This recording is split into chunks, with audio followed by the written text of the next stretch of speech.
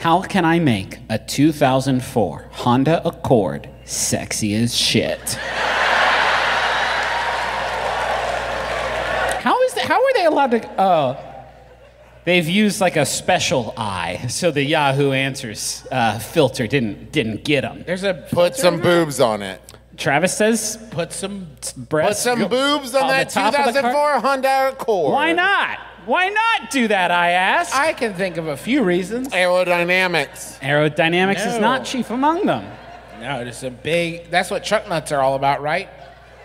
Yeah. Make it sexy.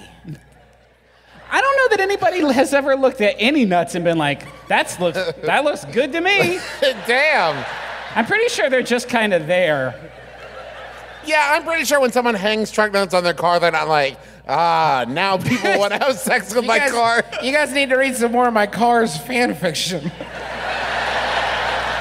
If we have not talked about this before, I will eat my shoe on stage. How do you make a 2004 Honda Accord sexy as shit? Who is the car trying to seduce? I guess that's the question. That's the problem, right? You gotta cover all your bases. Truck nuts, yabos, like Travis has suggested. Pictures of, Lola Bunny from Space Jam. Wait. That's it! I will say that did get the biggest reaction from our audience of everything we've said so far. Just those three things. Covers the gamut. And teach it Taekwondo.